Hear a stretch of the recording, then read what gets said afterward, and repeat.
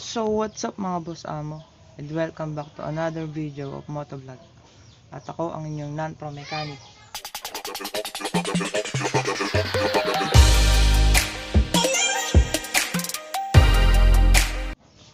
So today mag-i-install tayo ng valve seal sa ating cylinder head. So ito yun guys. Yan yung ating valve seal. Install natin siya sa ating cylinder head. So kung interesado ka sa video na ito, huwag na natin paabain yung intro, umpisa na natin.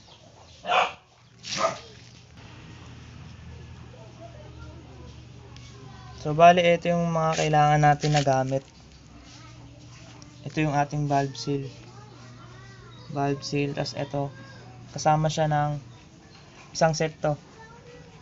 Ito yung dito natin isasapin yung ating cylinder head para mabaklas natin yung ating valve. So ito yung valve remover. So ito yung cylinder head natin.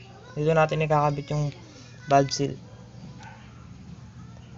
So una guys, tatanggalin muna natin yung ating rocker arm. So para matanggal natin yung rocker arm, kailangan natin tanggalin yung pin dito. Dito tsaka dito. Meron yung pin. Tanggalin muna natin yan para mabaklas natin yung ating rocker arm.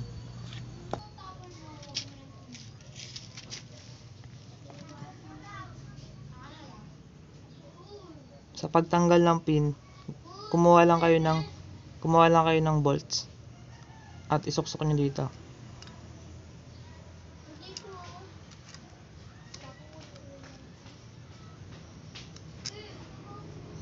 Tandaan nyo guys, yung may thread, yun yung nasa labas.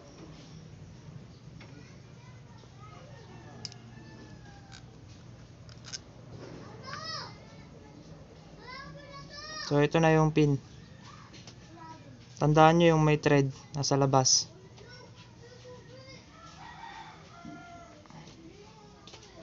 Yan, may thread. Ito may thread to. Ito yung nasa labas. So matatanggal nyo na tong rocker arm.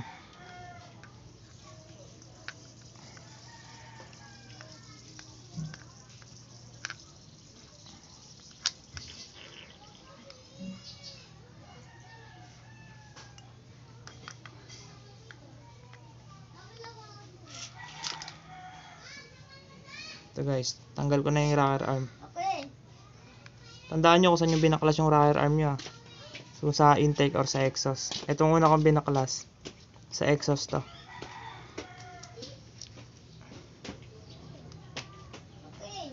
So next guys, tanggalin naman natin yung rocker arm dito sa intake natin.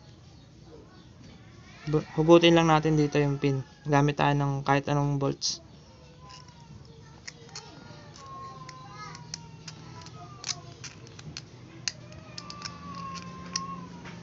Yan guys, kita nyo, nabunot na natin.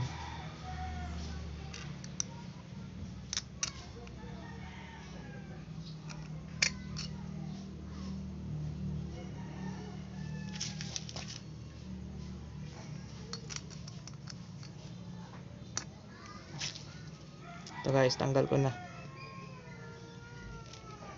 Tapos separate natin yung sa intake natin.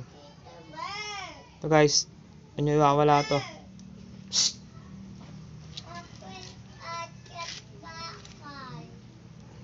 Ito guys, unyo tong iwawala. Tapos tanggalin na natin yung rocker arm natin.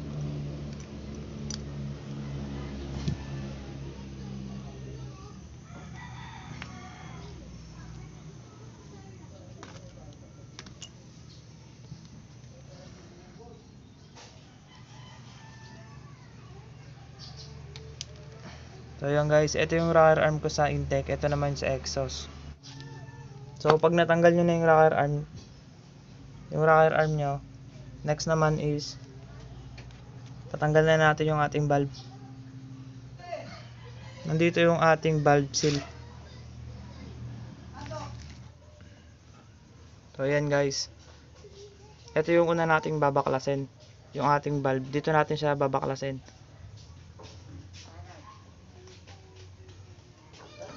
Dahil nandito yung ating valve seal. So sa pagbaklas na ito,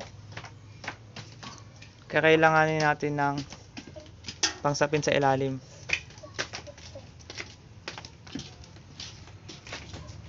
So isasapin ko lang to sa ilalim. Dito guys. Dito.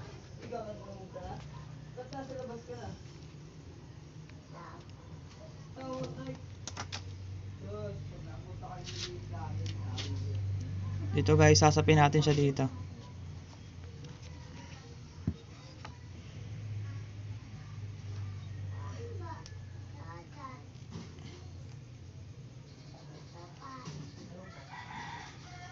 Tapos pag nasapin na natin sa ilalim yung goma, kunin natin yung tools natin.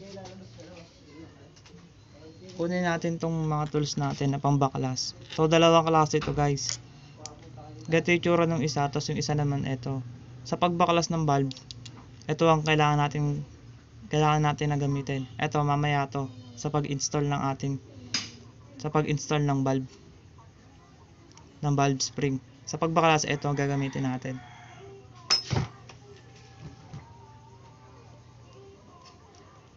So ganito lang guys, panoorin nyo lang kung paano ko babaklasin. Gamit lang ako ng martilyo tsaka ito.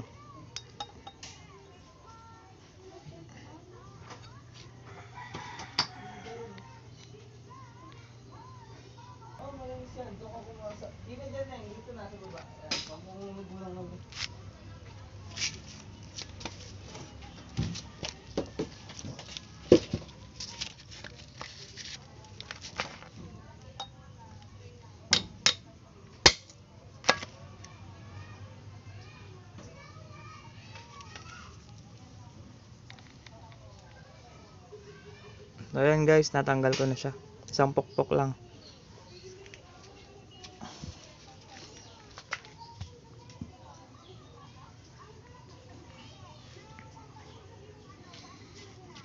Ingatan nyo guys na mawala itong mga lock dito.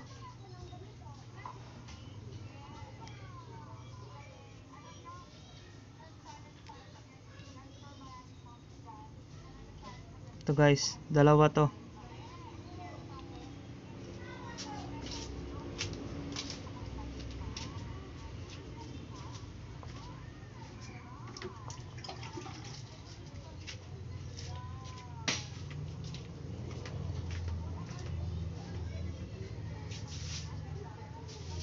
Ito guys, dalawa tong lock na to guys. Huwag nyo iwawala, ingatan yung mawala yan.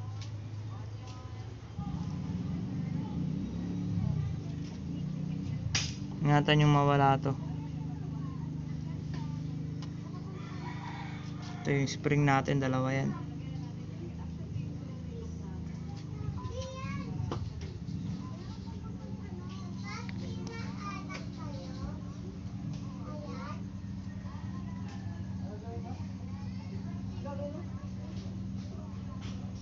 Yun yung ating valve.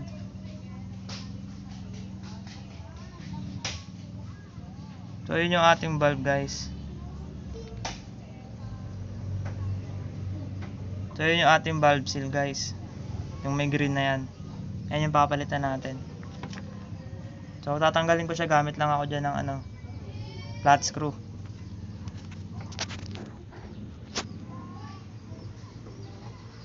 Nagamit lang ako ng flat screw dyan guys, para matanggal ko yan.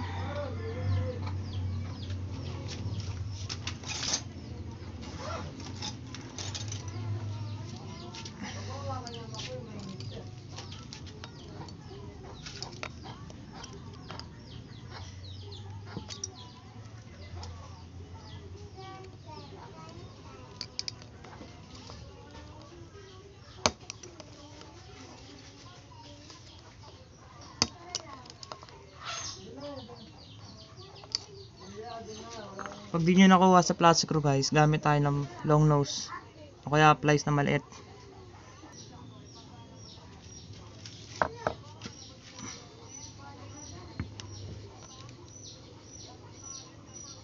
Ito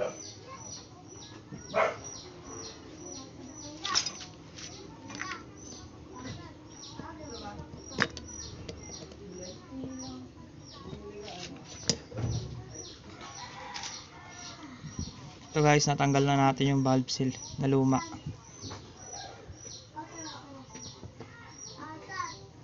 Kabila naman tayo.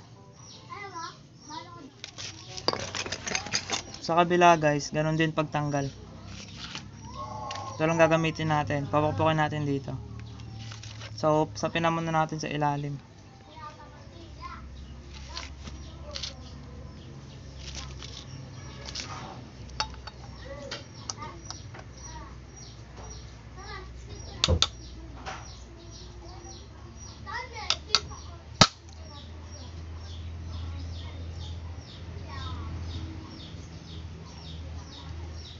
Na guys, tanggal na siya.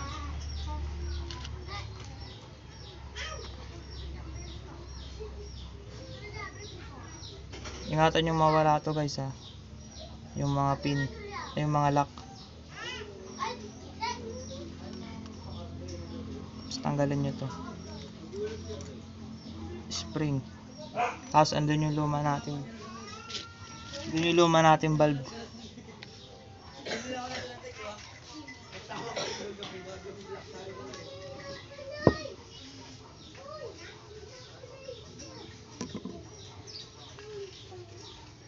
So yun guys, tanggalin na natin yung isa nating valve seal.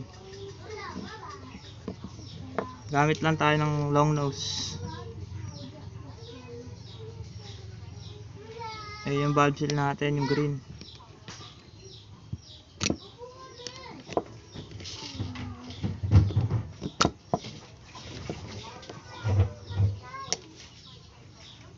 Ito na guys, natanggal ko na.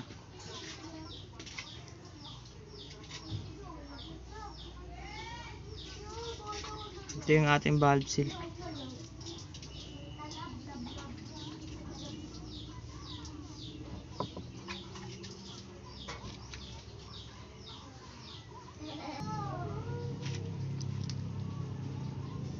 Ito yung luma. Ito yung bago. Valve seal. So ilagay na natin dito.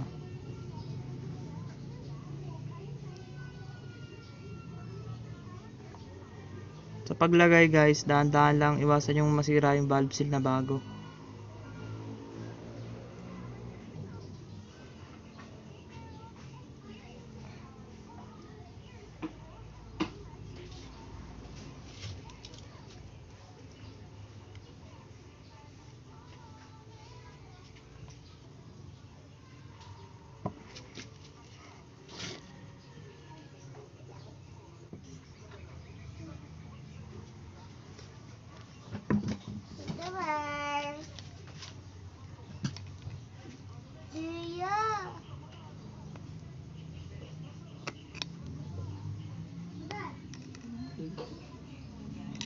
Ayun guys, ginamit ako siya ng long nose para matulak ko.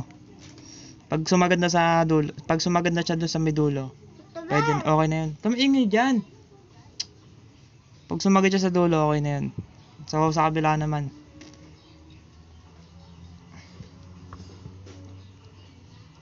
Ito yung isa nating valve seal. So ganun lang rin pagbalik, ay paglagay ng valve seal. Yung daliri nyo, ilagay nyo dito para hindi siya tumutulak. Tapos salpak na natin itong valve seal.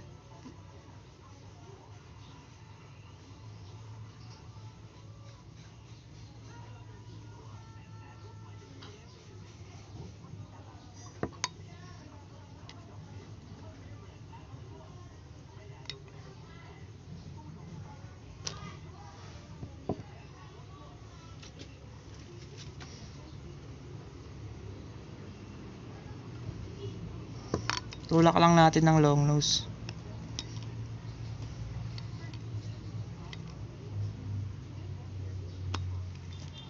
So yun guys, okay na, sumagad na siya sa dulo. So okay na yun.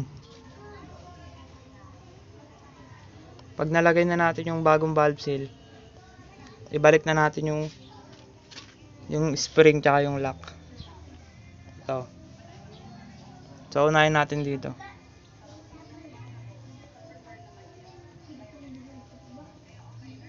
Lagay natin yung spring.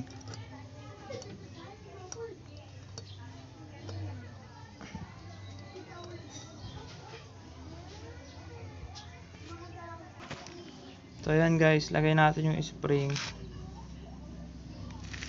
Tapos, ito.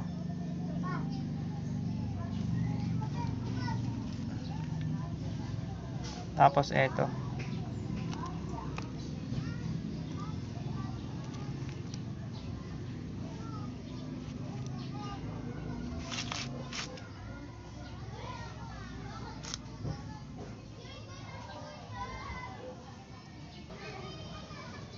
Ito guys, lagay natin tong ating yung lock. Ito siya ilalagay.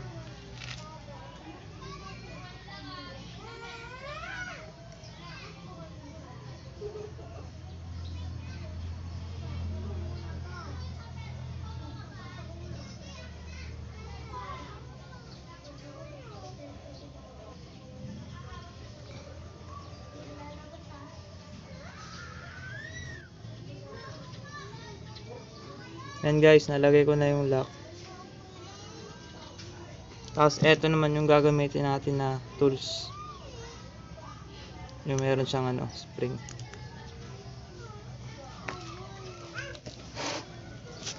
Kailangan lang natin sa ilalim.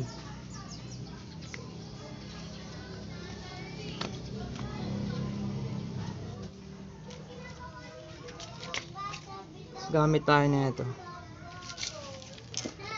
Tsaka martilyo. Ay. Gamit tayo na ito. Ilulubog lang natin. Dito guys, ilulubog natin sa paganyan. Kailangan may persa.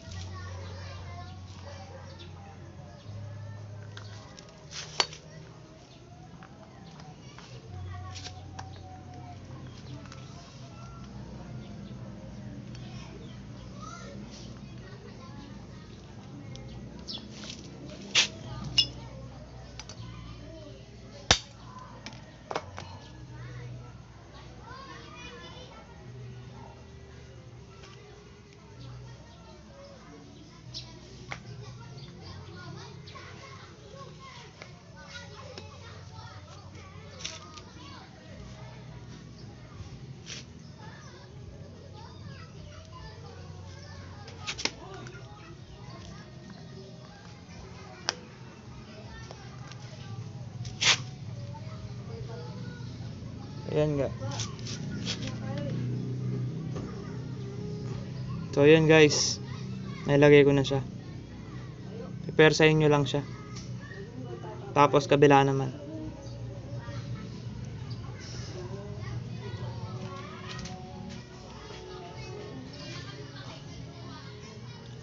Kabila naman, lagay natin itong mga spring.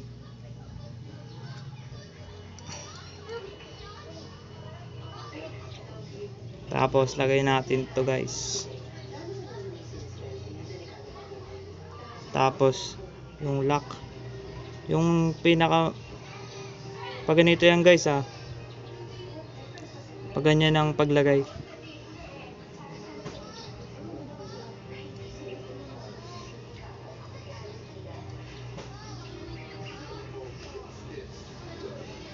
Pag nakapwesto na ganyan, gamitan na natin na ito guys. Gamitan na natin na ito. So kailangan muna natin sa ilalim. Tapos gamit tayo persa.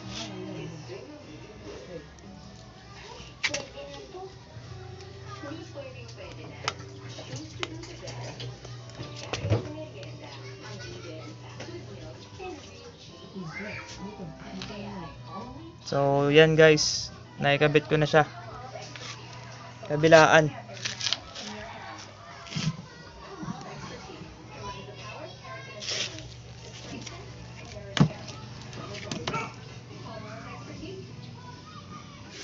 Ngayon Ngayon ibalik naman natin yung mga Ngayon ibalik na natin yung ating rocker arm.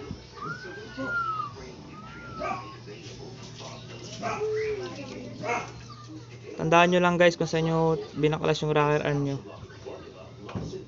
Saan nyo binaklas yung rocker arm, doon nyo rin ibabalik. So sa akin yung dito, yung sa exhaust ko, dito ko nilagay. Ito yung sa exhaust ko guys. Ito.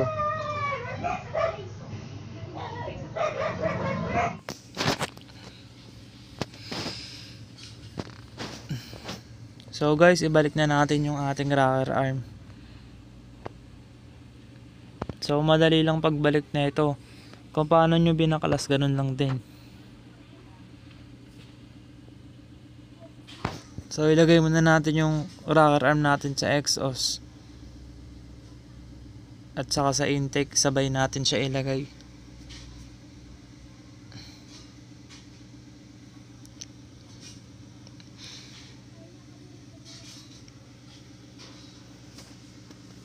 And guys, pag nakapwesto na siya, ilagay natin itong cam holder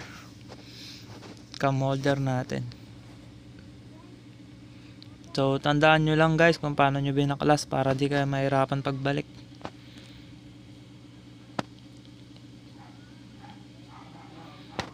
So yan guys, nakapwesto na siya. Ilagay na natin yung pin. So tandaan nyo guys, yung may thread sa labas, dahil pag yun yung una nyo pinasok, mahirapan kayo siyang ilabas. Tandaan nyo yun guys, isa yun sa mga nagiging problema ng mga gumagawa nagkakabaligtad ng lagay.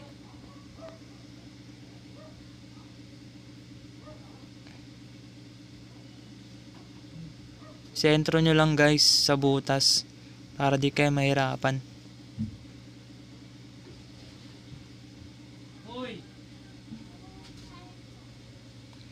Pag nakasentro na siya guys, ilubog nyo lang yung pin. Isagad nyo sa dulo. Dahil pag di nakasagad yan, hindi papasok yung bolts. Pag isasalpak nyo na yung cylinder head. So kabila naman guys, ganun din.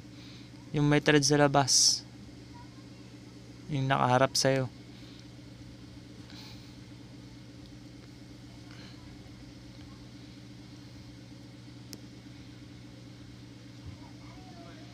So ganun lang guys. Ganun lang magpalit ng ating valve seal. So napakadali lang guys. Sundan nyo lang yung video na to. Hindi kayo mahihirapan. Dahil marami rin nagtatanong kung paano magpalit ng valve seal So hanggang dito na lang guys yung video na to. Huwag nyo kalimutan mag-subscribe at mag-likes. Salamat po sa inyo. God bless.